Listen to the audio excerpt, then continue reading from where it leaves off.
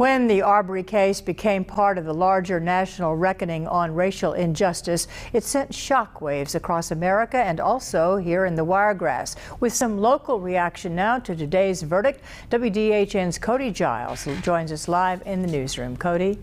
Amanda, of the people that I spoke with, one of which was a public official, they were all relieved about this verdict, even knowing that there may be a longer road ahead. It also serves as a sigh. We're not done, but I really pray that we all come together some type of way, that we can just stop seeing each other as white and black, and we can just see each other as Americans. When another brother kills another brother, man, we're all impacted by that, and not just by the color of the skin.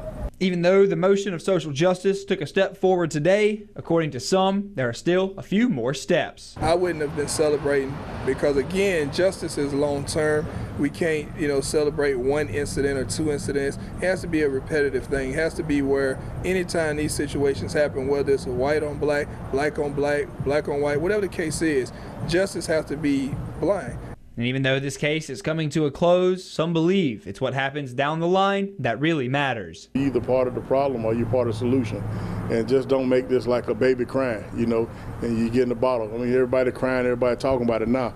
But I mean, just stay aware, stay paying attention in your community, wherever you stay, your town, your city, and just get involved and stay involved. Dorsey and Oliver want to emphasize the importance of the issue isn't race versus race, but right versus wrong.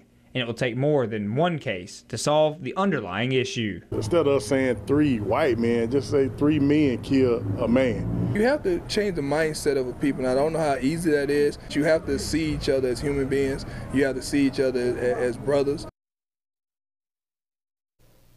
Oliver also says we have to stop focusing on what separates us, but rather what brings us all together. And when we start focusing on that, then we can take off in the right direction. Back to you, Amanda.